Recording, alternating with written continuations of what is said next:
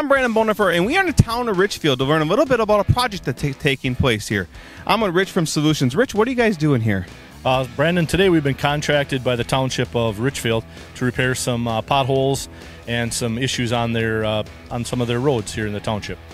Now, when you say fill potholes, what kind of process are you guys doing? So today we'll be burning out, as you can see here.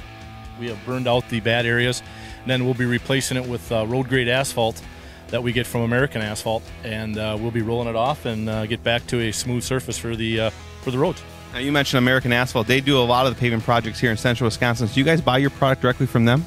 We do. They are the only supplier here in the area, and they have the best material. The cool thing about American is they actually use us as a reference for the smaller jobs, residentials, and that's our main focus as a business.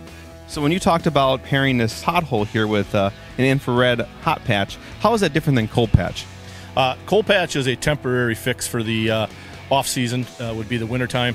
The problem with cold patch is the first time you put a plow to it or actually use it, it will come right out. It's a temporary Band-Aid.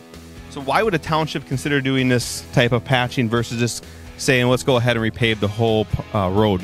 That would be a budget question. Obviously, paving roads at a couple $100,000 a mile versus the patching is a way better cost-effective way for the township. So for this service here, is there any other services that you provide for people that are looking to maintain their asphalt?